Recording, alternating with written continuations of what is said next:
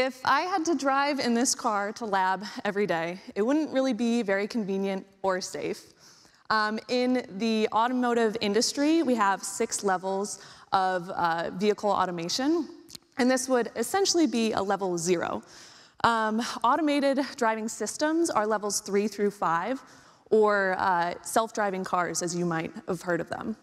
And on our road today, we have much more advanced vehicles than this one, but there are still no commercially available level 3 through 5 cars.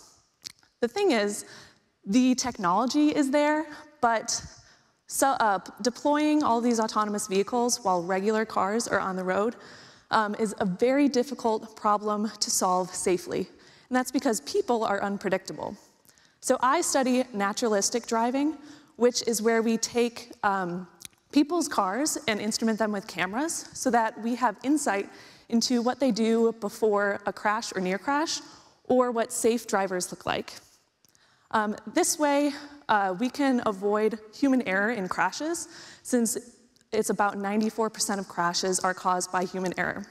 So in my research, I focus on removing the human error and making sure that these automated driving systems can be deployed safely.